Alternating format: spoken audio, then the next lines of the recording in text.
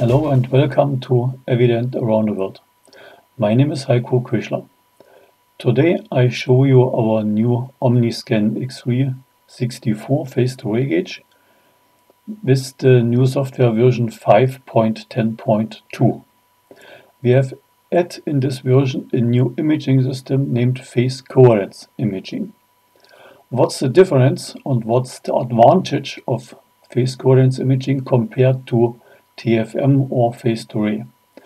I want to compare the TFM mode and the PCI mode because this is very easy to show you.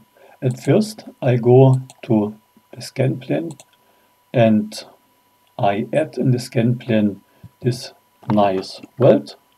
You can see here it's a 22 millimeter wall thickness and the weld is a V-shape weld.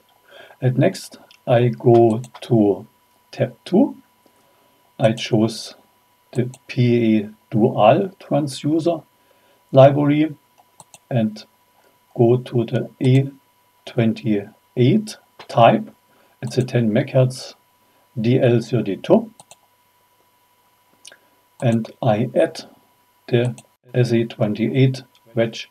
It's a 65 degree long wave wedge FD25. It's this one and I select this.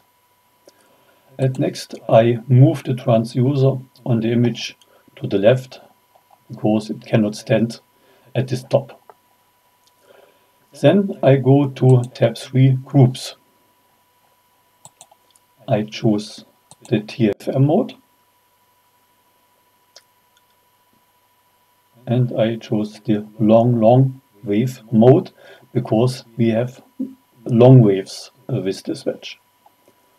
And I have to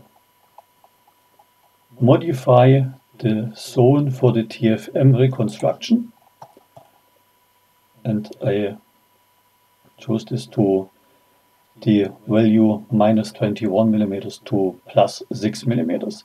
And we can see here in the AIM image, you have seen it in videos before, that we can get images from round about 4 millimeters from the top to the bottom.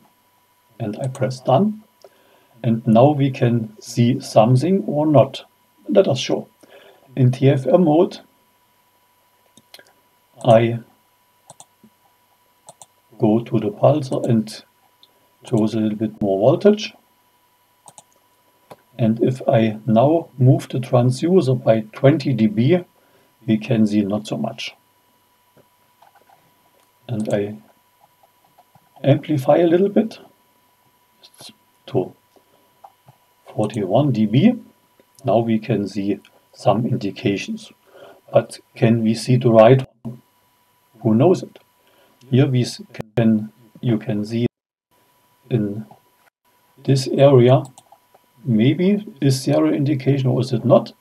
I can amplify more and more and more. Yes, of course, we have a lot of amplification and we get images here and what's the right one?